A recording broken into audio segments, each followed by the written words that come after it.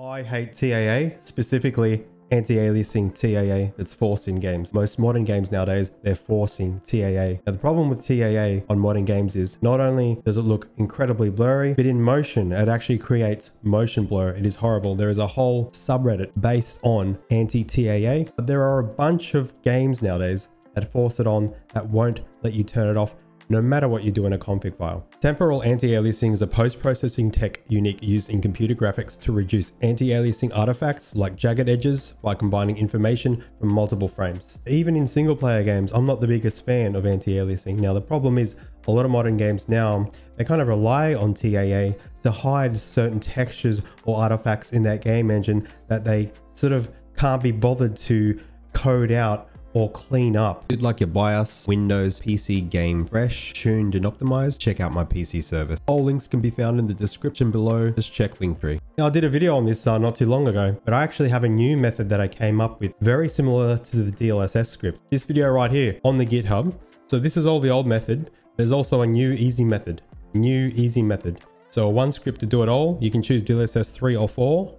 Which actually uses a custom dev file. No need to modify or replace game files because that was the old method, and it will work with any cheat or any game that has a file protection system. Quite a while ago, I was testing this on the finals, the manual method, and I couldn't get it to work at all because the game had a file protection system.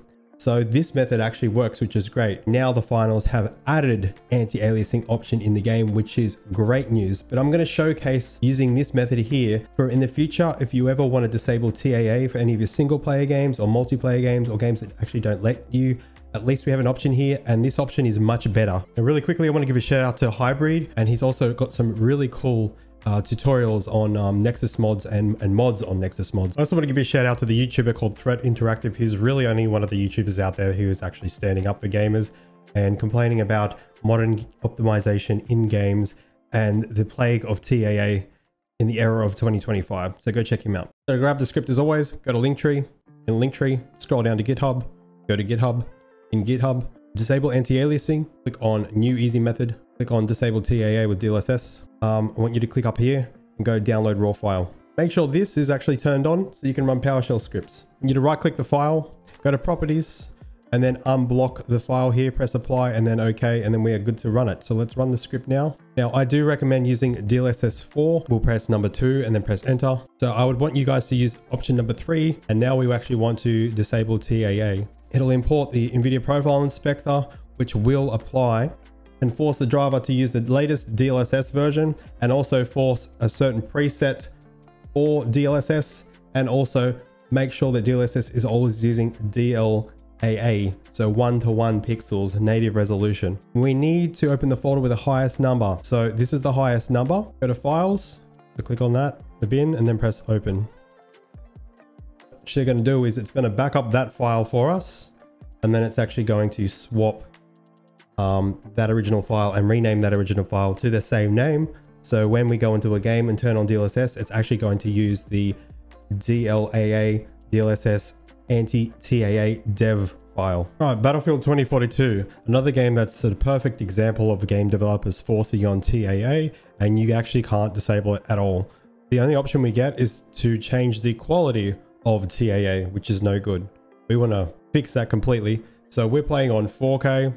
Low settings. I'm getting average of 260 FPS with my current hardware. So we need to go to the options settings, and we actually need to turn DLSS on for this to work. So we'll turn DLSS on.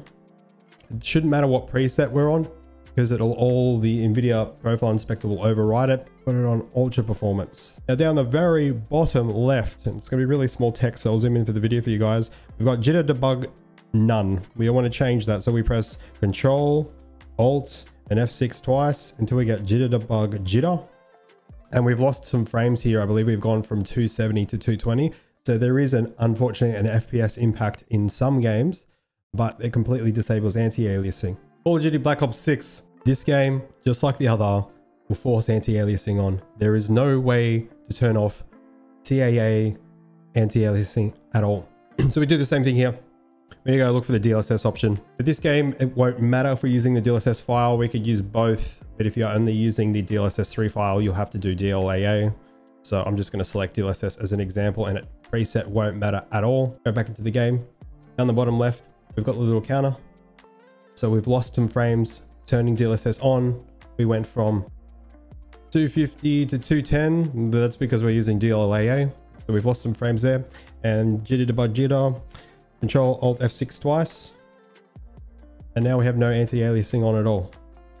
Very, very clear. The game is much more clearer. And surprisingly, this game actually doesn't look like it has any glitches or artifacts with anti-aliasing off. So I just don't understand why they don't let us natively disable it. Warhammer Space Marine 2. I wanted to use a single player game as an example because I usually do multiplayer games in low. This game, we have quite a few settings turned up in 4K. And once again, we do not have the option to disable anti-aliasing at all. We're forced with anti-aliasing, and TAA is baked into FSR and TAA is baked into DLSS. So that's kind of annoying. So what kind of frames are we getting? In 4K with a lot of settings turned to ultra, getting about 120 FPS. So we'll go to settings and we'll go turn DLSS on. Apply that. Doesn't matter what preset. Once again, down the bottom left, we have the overlay information now. We can press Control Alt F6 twice. And now we'll have no anti-aliasing. Now, unfortunately, on some games, you guys might not be able to see it too well. There is a little bit of a jitter in some game engines. But for me, I'm only losing 20 FPS. And it is a much more nicer experience, especially in motion. And the game looks a lot clearer, even on 4K. But when this really matters, in my opinion, disabling TAA for 1080p players and 1440p players, where TAA can really ruin the visual experience, especially in motion, and as far as distances that are blurry can be hard to see. On 4K, TAA isn't too bad, but you still get that motion blur in motion. So it's completely gone now. Only losing 10 FPS and the game is a lot more crisp. So any game that forces it on, you'll be able to use this as long as the game has DLSS built into it. Okay, now we're in the finals, and the reason why I'm showing you guys this game is for a long time with this game, they had forced TAA on. Okay, now you can, since a recent update, you can disable anti-aliasing, you can disable TAA.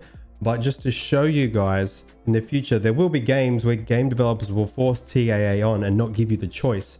Doing it this way will give you the choice. So I wanted to use this game engine specifically because with this game engine, when the game developers forced TAA on, and even now, if you were to swap a custom DLSS file in the game folder, the game would not let you select DLSS. It had some kind of a file protection method.